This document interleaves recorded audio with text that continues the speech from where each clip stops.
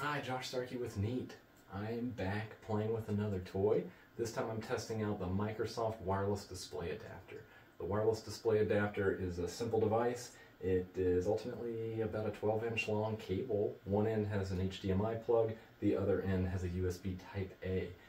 The USB side just powers it, and then you plug the HDMI into whatever device you would like to add Miracast support to. So this could be a display or TV, could be a projector, it could be a video conferencing endpoint like my Neat bar. So I've gone ahead and connected it up to the Neat bar, so it's being powered and a source now to this device. If I press share on my Neat pad, you're going to go ahead and see the wireless display adapter, and it can obviously be branded a little bit. You can replace the background with a custom background, so you can add branding elements like I've done, or maybe you want to kind of have this as the welcome screen, have auto share enabled, and this is kind of what you see when you enter the space, and maybe you want to prompt the users on how to join a Teams call.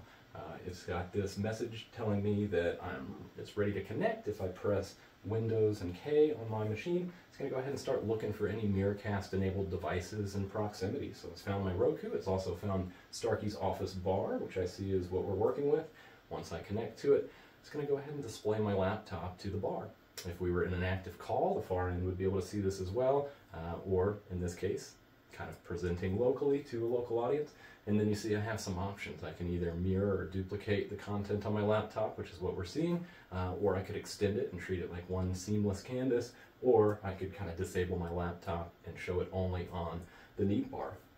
If the user wanted to be able to connect up wired sources as well as wireless, then you could put a simple little 2x1 auto switcher in between, and when a laptop or other source is connected, it would take over and kind of take priority over the wireless display adapter until it's disconnected, and then it would revert back to kind of this splash screen again. So again, Microsoft wireless display adapter, cheap and easy way to add Miracast support to your Neat device.